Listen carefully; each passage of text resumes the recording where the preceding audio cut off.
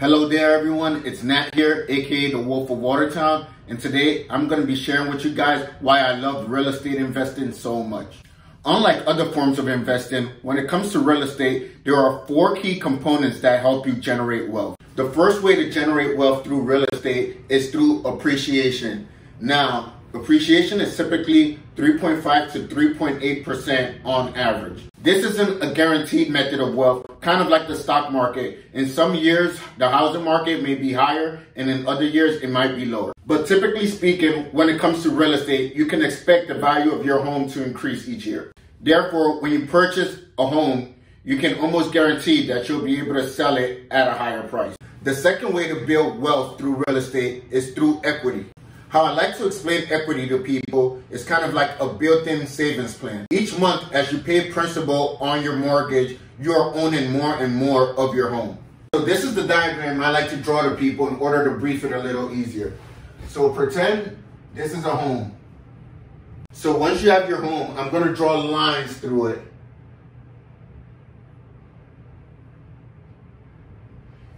And each shaded area is going to end up being a percentage of your home.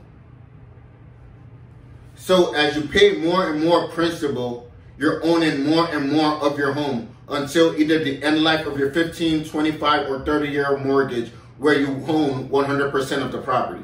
I view this as a built-in savings plan because unlike renting a home where you're just giving money to your landlord, you're actually putting this money into the home, and then at the end of it all, the home will be 100% yours. The third generator of wealth when it comes to real estate, and my personal favorite, is cash flow. And I'm a firm believer that cash flow is king. So what exactly is cash flow and how can you attain it through real estate?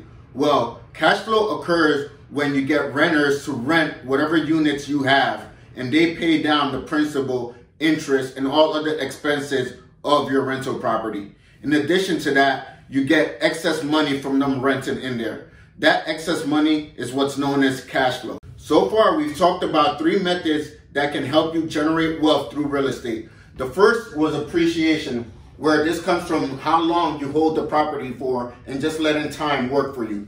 The second is equity, which we found out is when you pay money down on your mortgage in order to own a higher percentage of your home. And this can be done through number 3, which is cash flow, where you have a tenant who's paying down on your equity for your home and also holding the property for you by maintaining it. And then you also have cash flow coming from the excess money that they're paying you each month. The last way to generate wealth through real estate is taxes. So what a lot of people don't realize is the more money you make, the more the government taxes you. However, the more money you owe, the more tax benefits you get. Now, what the rich are able to do very well is take advantage of taxes. And the first is through utilizing interest. The rich are able to leverage their debt. So when they're paying interest, this counts as a tax deduction. But if you're doing this correctly with a rental property, you'll have a tenant paying this down for you. Similarly, you'll also have property taxes, which you can also use as a tax deduction when tax season comes. We also have private mortgage insurance, or PMI. And this is something you pay if you use, for instance, the FHA loan or any other loan, excluding the VA loan, where you don't put at least 20% equity down on the property. The last thing on this list that offers a tax benefit is depreciation. Now, as I said earlier, homes typically appraise 3.5 to 3.8% on average each year. However, it's not the actual property that's appreciating each year. It's actually the land that the property is built on that's appreciating.